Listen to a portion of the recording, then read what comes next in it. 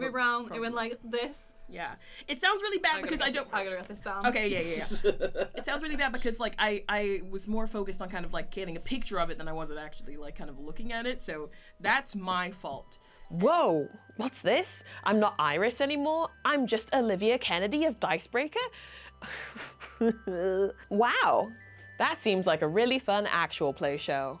Wouldn't it be great to make your own? Well, now you can. You always could, but now I'm gonna help you do that. Everyone deserves to make their own actual play show if they want to. Sometimes you have the urge to be creative. Sometimes you feel your RPG play is too good for others to miss out on. And sometimes you just want to do something fun with your friends. Whatever the reason, you don't have to go back and forth on whether or not you should make your own show. I'm here to tell you that those little goblins squeaking into your ear and telling you no are wrong. Actual plays are a lot of fun for people involved. They bring people together and they give you a wealth of video production experience, which I hear is pretty useful. Back to the actual topic of actual plays. This video is going to be exactly what I would have wanted to have as a resource when I was first getting into creating content online and playing RPGs. Combining those into one thing can be daunting at first, but there are several avenues for you to go down if you want to give it a go. If you're new to Dicebreaker, the channel you're currently watching, not only do we give you content on all things tabletop, but we have our own actual play show on the channel called Storybreakers. In my explanation on how you can make your own show, I'll be bringing up our experience of putting it together, as well as how you can take what we learned in the process and apply it to your own actual play journey. It's about time we dive straight into it. Here's how to start your own actual play show. There are 3, maybe 4 actual play formats that you can look into, but I'll preface this by saying that only a few of these are feasible. Podcasting, streaming, videos on demand, and live shows. If this is your first time venturing into the world of making an actual play show, I'm going to be straight with you immediately and encourage you to record remotely and have everyone be in charge of their own setup. It's likely that you're going to be heading up the behind the scenes stuff of setting up streams and podcast feeds and all of that stuff. And so having people involved who at least have a modicum of understanding surrounding video production would be ideal. Although people are very likely to gravitate towards other people with similar interests, so whether it's online or offline, I imagine you have a few people in mind if you're debating on creating your own actual play show. Live shows are usually something you're able to put on after you've established yourselves as an actual play show, or if you have some kind of in with a performance space, so we're going to table that option in this case. However, if you want to know how you could go about creating and setting up a live show, that could always be a follow-up video, so just let us know and we will make the thing. You might think podcasting is the easiest option as there's no video production involved. And while that may be a plus, there are a lot of other challenges you might not have considered, like the fact that you have to put your podcast out there on listening platforms you have to pay for. Podcast hosting platforms like RSS allow you to upload your episodes, but at a cost that can be paid monthly or annually. Whereas video platforms like YouTube or streaming platforms like Twitch allow you to place your content in front of an audience for free. You could even pop your audio podcast onto YouTube alone if you wanted to. With this being the case, streaming or making videos for YouTube is a great place to start. If you want to go for an in-person setup, then don't worry, we have you covered, and you can check that out later on in the video. There are chapters below if you'd like to skip to that part now. If you're adapting an already existing game into a show, then you'll likely have a few people you're thinking of asking to be involved in this. This is great in terms of chemistry between all of you, but it may not be smooth sailing if you don't have the equipment you need. There's also the fact that, as foreign as the idea might be to you, there may be people in your group who don't particularly want to be in the spotlight. They might just want to play a fun game with their friends and not be scrutinized about it. If that is the case, you can't badger them into it. This is an experience that is meant to be fun, and that means everyone needs to have fun. It may be better to put some kind of casting call out on your social media of choice to get people in who are eager to be a part of an actual play. However, compensating people for their time is important. Be upfront with people about whether or not this will be a paid venture. If you can't pay people now, then maybe you'll be able to down the line. Top tip, it's best to pay your GM a little bit more than the players. They put in a lot of work to make the story, and that shouldn't be taken for granted. Ignore the shadow here, don't worry about that. All right, the equipment I'm going to list here is the basic equipment you'll need to start, as well as the flashier options you could go for if you have the money or if you want to work your way up to some better stuff. The basic equipment isn't flashy stuff, it's what a lot of people start off with. I'm also assuming you have some kind of PC or laptop, so I hope you do. A USB mic like this is great because you can plug it in and go. You don't need to have an audio interface. That's expensive mic territory. So it's a great fit for newbies to actual play. It's an upgrade from an inbuilt mic on your laptop for sure. For goodness sake, please don't use an inbuilt mic. You'll need some kind of camera if you want to be seen. Duh, I know. So we recommend something like the Logitech C270 HD Webcam.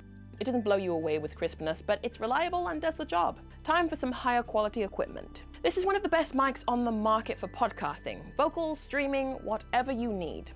The quality of your audio will increase massively if you invest in one of these, but invest is the right word as it's a bit pricey. Bear in mind that you'll also need an audio interface to go along with this. It means you can plug your XLR microphone cable into that and then plug that into your PC using a USB cable. For that, any audio interface will do, but I've had my Presonus Studio Audio Interface for several years now and it's been reliable the whole time. OBS, Open Broadcasting Software. This is free, and we here at Dicebreaker use it all the time. Not sponsored.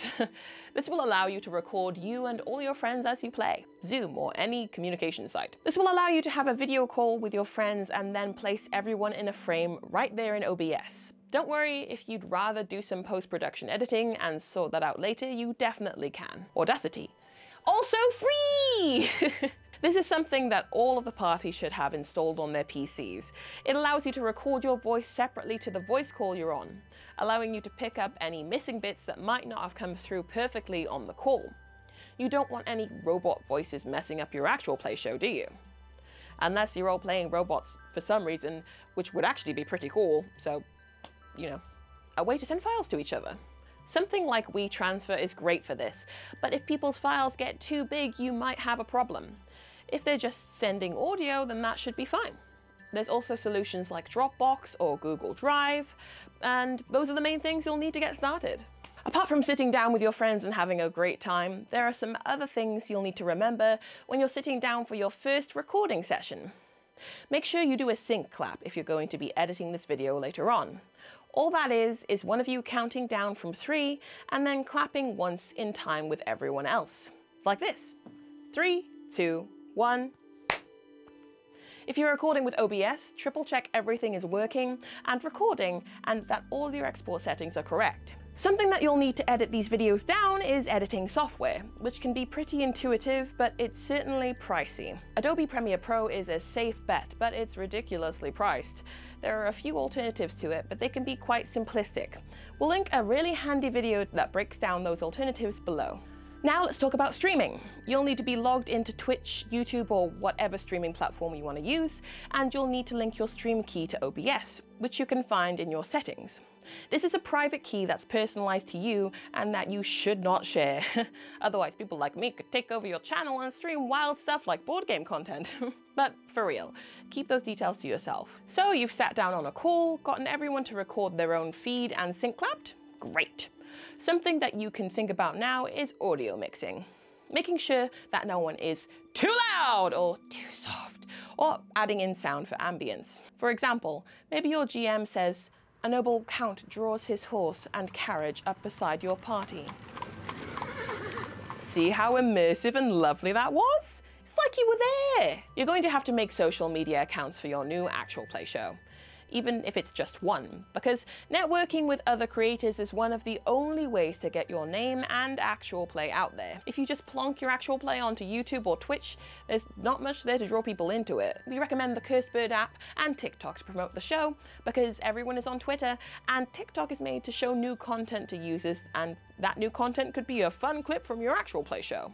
I want someone who watches this to set up their actual play show and for it to go viral and reach critical role and Dimension 20 levels of acclaim, but that is a very high bar to set for yourself. Actual plays are a ton of fun, but there's a lot of them out there, which is why I want your main objective for your show not to be fame or money, but just to have fun. If people can see you having fun, it draws in people who want to have fun with you. For example, Storybreakers, our actual play show, we don't sit down and say, oh, we have to do another Storybreakers recording session. We're always really excited to sit down and play. We have a laugh, we make a day of it, we play characters we love, and we plan with our DM wheels, and it makes it a blast. That, along with consistency, eventually gets you an audience. Even if that happens to be only a few people every week, that's still wonderful. Okay, if you've gotten to this point, I suppose you're looking for something a little more advanced than a remote actual play show. If you're thinking of doing it in person, we can help with that. I know we're obviously doing that at the moment with Storybreakers, but it isn't a walk in the park by any means. I'll give you the breakdown on exactly how we devised and produced Storybreakers. First of all, we made a world specifically for this actual play and brainstormed ideas. Fun fact, we were initially torn on who should GM, myself or Wheels. We eventually decided on Wheels because I have so much fun as a player, and Wheels has more fun as a GM, and like I said, that should be your main focus. Then we spoke about which TTRPG system we wanted to use. We eventually settled on D&D because, honestly, it's popular and it's flexible. Storybreakers isn't exactly a classic D&D setting. Wheels has done an amazing job at taking the foundation of D&D and subverting it into an extremely cool thing. This was all taken into consideration when choosing. That being said, don't be afraid to choose something other than D&D. Pathfinder, Blaze in the Dark, Thirsty Sword Lesbians, Call of Cthulhu. I could literally go on and on. There are so many options to bring a story to life, and one is going to be perfect for you. We then all discussed the ideas that excited us, and we thought that settling on something that we had some experience in would be beneficial to telling the story, and that's why it's a journalistic story, because we're journalists. You know? Once that was done, we got some characters drawn up and we made sure they complemented each other and balanced each other out. The veteran reporter, the posh anchor, the moody sleuth, and the fresh-faced intern seemed to be a perfect fit. We wrote up character descriptions and backstories, and then we discussed them with Wheels, our DM. We've discussed so much with him, and we've got ideas that will span several seasons, so you should stay tuned to see everything we have planned come to fruition. Then, once all that was sorted, Wheels took time to come up with the world, the lore, the plot, the NPCs, everything you see in the show. And that's why I've got Wheels here right now to talk about things from a GM's perspective. Oh, hi, Liv. Hi, Wheels. Thank you so much for joining me here today to talk about how you have GM'd Storybreakers for us and how you got into that. It's me, Wheels, Hi, the Wheels. GM of Storybreakers. That's you. That's great. Thank you so much for being here. General manager. Oh, God. Okay. Wheels, I've got a few questions for you because everyone wants to know how you've done the thing you've done. It's really impressive because Storybreakers is so cool and great. I've heard it's the best D&D show on YouTube, and if they're not watching it, they should watch it now. But please do ask me your questions, Liv. Of course I will do. What first steps did you take in creating the Storybreakers world? So when I was making the Storybreakers world, I wanted it to be like the main goal was to make something different from what we've seen before. Yeah. And that isn't necessarily to say that I was creating a story that no one had ever told, or like a setting that no one had ever seen. But I wanted it to stand out from the rest of the actual plays that exist in the world. Yeah. And most of the ones that are close to us, like for example, Oxventure and stuff like that, they have quite standard fantasy fare, like heroes and swords and spells and magic and monsters. The classics, yeah. And it's all about, an adventurer party going out and doing missions. And I wanted to subvert that in at least some way. Yeah. And that's when we had a conversation as a group, because the main thing is it's not just about the story. I want to tell us about what we all want to do, right? And then eventually someone suggested journalists, because obviously that's close to home for us, because it's what we do. And then that was like, okay, that got the cog spinning. I was like, all right, so how do you be a journalist in D&D, right? And there was like a sort of like, question in my head then of how does that play into this central theme that we've got? So our characters are people who are not monster hunters. They're not, mega wizards. Big heroes, They're just people who have got a very specific job in this world, and that is to, investigative journalate. The technical term. So then it was all about setting up a thing that allowed that to happen. Yeah, and it's like, it's very unique because I have mentioned in this video that the market is oversaturated for actual play shows, and that's something that we knew going into making our own. So trying to stand out from that crowd is very helpful to what you're going to do. Yeah, the other thing that we had as well, which I'm not sure if you've talked about in the video yet already, but it was kind of a given that we kind of, and I put this in quotation marks, we kind of had to do D&D, right? Because we wanted to, you know, for selfish reasons, we want to be viewed by as many people as possible. Yeah. The most common and most well-known D&D RPG, sorry, is D&D. Yeah. So we're like, okay, it's gonna have to be D&D. We play loads of wacky RPGs all the time. Yes. Like it's not something that we don't do on the channel already. So this is our chance to just, okay, here's D&D. Yeah. Here's D&D. It's D&D. We've got 2 people on the team, including yourself, who are mega fans as well. So like, you know, it was always in the runnings, but especially if you're doing a Dungeons and Dragons actual play podcast, you think it's saturated to begin with, then it's even more so, right? How do you manage to effectively keep the story on track and linear? What is your process for creating the story? So I think we've actually had like a couple of comments of people saying, "Oh, it feels quite linear," which isn't true. Just straight up, like yeah. So like I have, and this will depend on your GM style a lot, I think, because I'm a very zero prep games master. You can't tell.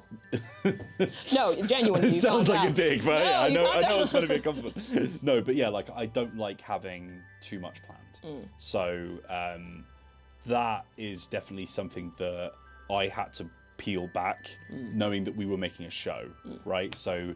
And I'm sure this will come up in conversation between us again, but you know, there's a big difference between GMing a game and GMing an actual play show. Yeah, because if you want your actual play to just be, look, this is raw, this is just how we play, like, you know, it's like you're in the living room with us. That's a stylistic choice. Yeah. It's not necessarily the only way of doing things. And I think a lot of people will watch stuff like Critical Role and Dimension 20 and think that that's what they're watching. That's the only way to do things, but that's not true. Yeah. And like a lot of the time, you know, things like Critical Role and stuff like that, I'm sure, I can't tell you because I've never worked on them obviously, but like I'm sure they have behind the scenes discussions and they go, I want to do this. I can be doing my home D&D game and say to Liv, hey, I've got this interesting idea for your character. Do you want to do that? Yeah. And then we can guide you down that path. And then it might not be known to the rest of the people around the table, which in this case it wasn't. But we've got interesting things that we can do. Where it'd be like, okay, here's a goal that we share that we know we're both getting towards. Yeah. And then it's less about, oh God, Liv didn't go into the cafe where I have the sexy hunk. Yeah, the special love interest that I planted there. Now she'll never meet the sexy hunk. Yeah. Instead, it's more about, we both know that that's what's going on. So when Liv hears me go, there's an interesting orc sort of sat in the cafe whose rippling muscles are popping out of their shirt, Liv's like, okay, that's for me. That's for me, for sure. And that's for you, girl. But that's the interesting thing of like, that it's not linear. Like it's very much you guys, you could do whatever you want. We've had discussions about what we all want to do together, where we see the season going. But, you know, without dropping any spoilers in the video, like there are big reveals that you guys had no idea were happening. And Liv was working them out very soon because she's a good detective. But I'm not Iris's. I was in character, so. For me especially, just keeping like that vague structure of like, I know I want these characters to do this thing.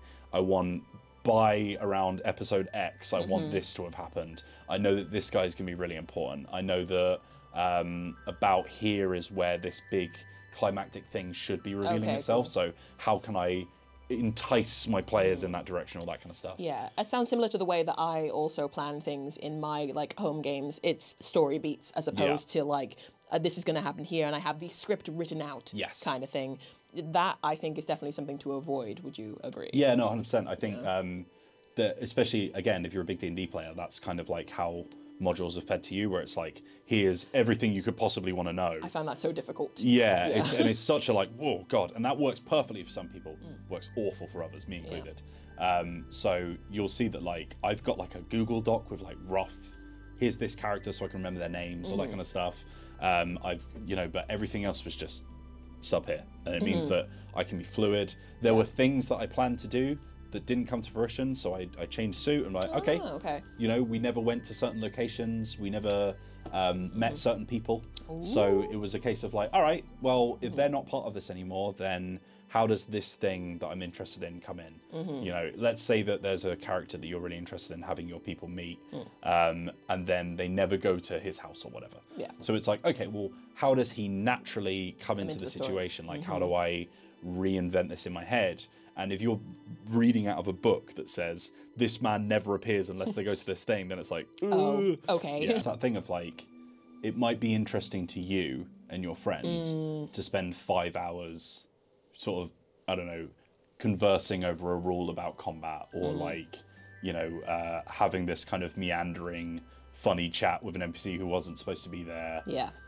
But eventually, an audience, if that's what you're after, will get bored. So you have to be really mindful of, like, if I was watching this, would I have tuned off by now? You know? Like I feel like there's a lot of times with me and you in particular, especially you because you're the GM obviously, where you'll be like, okay, and then you go to this to like move people along. Yeah.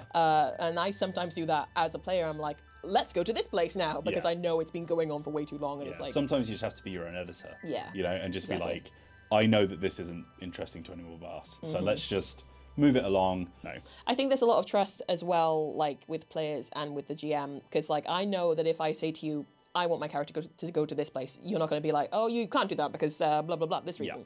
Like when I was like, spoilers for Storybreakers, you should watch it. When I was like, I want to take my character to the mall, which is like an interesting place that none of us had been to before. I wasn't worried that you would like reject that idea because I just knew that you would be able to handle that. So. And vice versa, you know, by Liv telling me certain aspects of her character that, or like certain arcs she wants to go through, certain things that are important to her to happen in the story, she then trusts me to go, okay, it's time. You know, I've seen a little spot and I can give you like a non-verbal, hey, it's happening. You know, and like again, depending on the game you're playing, that's writ. You know, it's in the text of the manual. But especially in things like Dungeons and Dragons, where it's very sort of, you know, it sees itself as like a very open world style game. That stuff isn't fed to you, so you've got to like invent almost a new toolbox for yourself. Yeah, absolutely. You've touched on this briefly.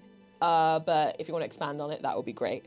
How does GMing for an actual play show differ from GMing casually? So, like, I know that we've said a few things on that, but anything else you can offer? Yeah, I think, again, you know, this is all just sort of advice based on what we do and what we're trying to make.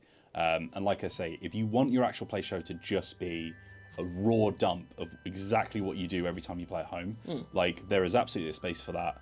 But if you're trying to make something a bit more sort of like polished and edited, then there are aspects in which you can play that will allow you to do that before you've even touched Premiere Pro or whatever that you're using, right? So certain things like, for example, you know, having aspects of the story kind of fade into each other a little bit more dreamily than you would expect in a by the numbers sort of RPG session, right? Sure. So like we were talking about earlier, that sort of like, okay, let's cut forward a couple of hours, all that kind of stuff, which, you know, if we're using D&D as an example, it's not necessarily something that the rulebook tells you to do, right? It's not, you know, D&D is seen as very sort of like, we experience it as it happens and we go through. And then we go here and then we go here. And everything's real time, even to the point where you will simulate travel. Like if you're playing like Tomb of Annihilation, you've got your bug spray on and stuff like that.